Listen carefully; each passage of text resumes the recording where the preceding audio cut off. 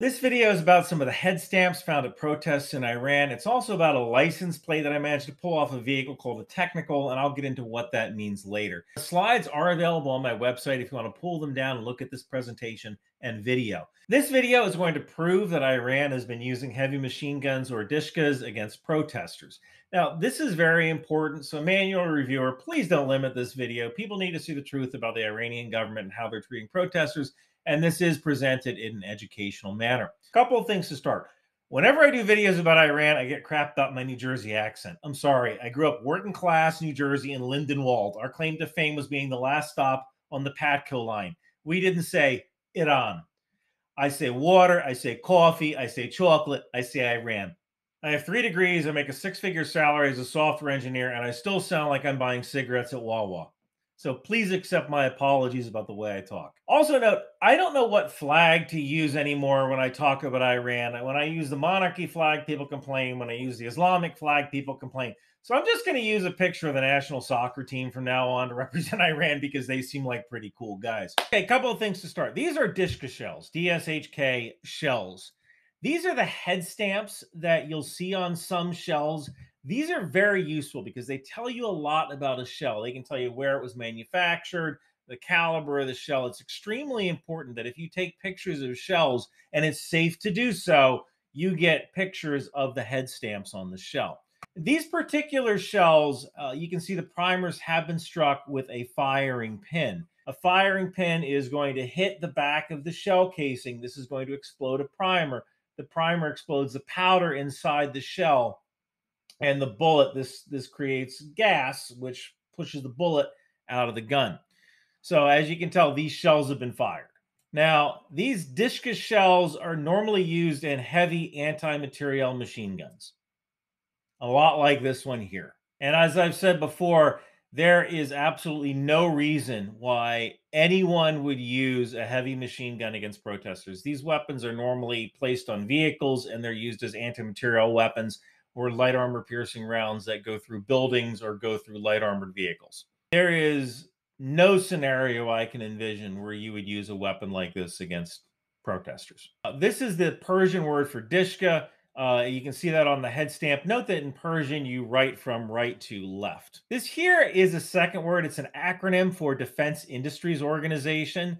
The Defense Industries Organization, or DIO, manufactures weapons and supplies technology to Iran's military.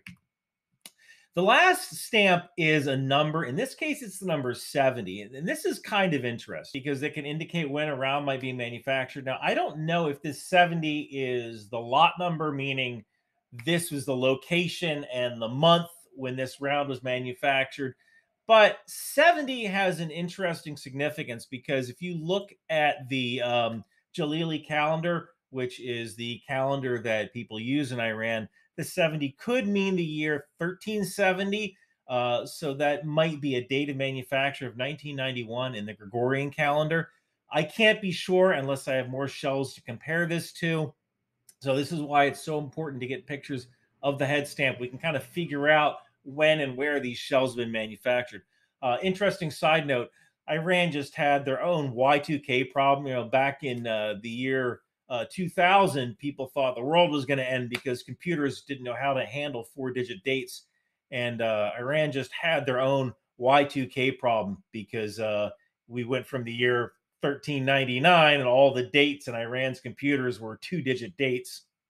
And they had to reconfigure all their computers to 4-digit dates because of the year 1400 in the Jalili calendar. Now let's keep going here. So this is a DShK machine gun mounted on an Iranian technical. A technical is any civilian truck that's armed with usually a medium or heavy machine gun, although you can put other things on these vehicles.